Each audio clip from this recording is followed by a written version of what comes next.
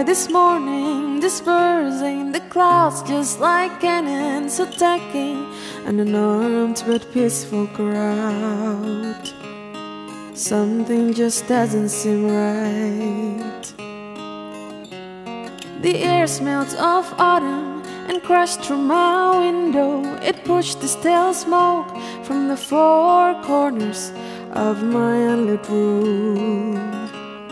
Somehow it just doesn't make sense. Words on the page all seem randomly scrambled.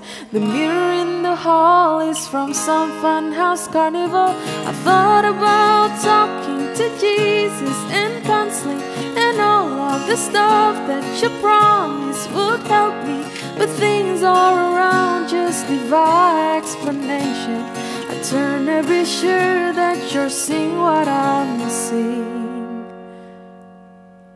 Then I remember that half of me's missing, and it all makes sense again. Makes harsh, ugly sense again.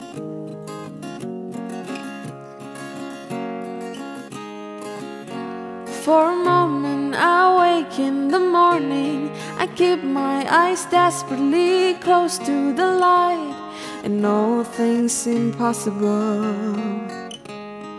That doesn't last very long.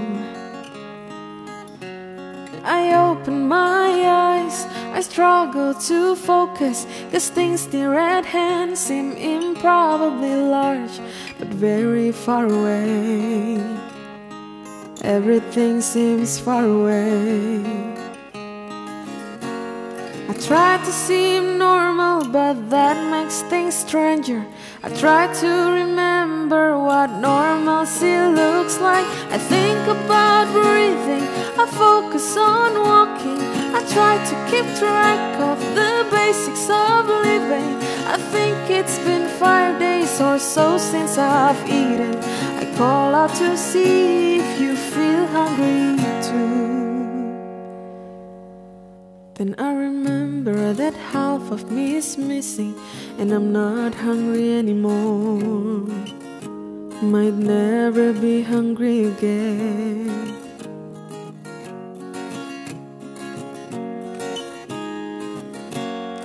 Things that I've loved seem to rise up and mock me.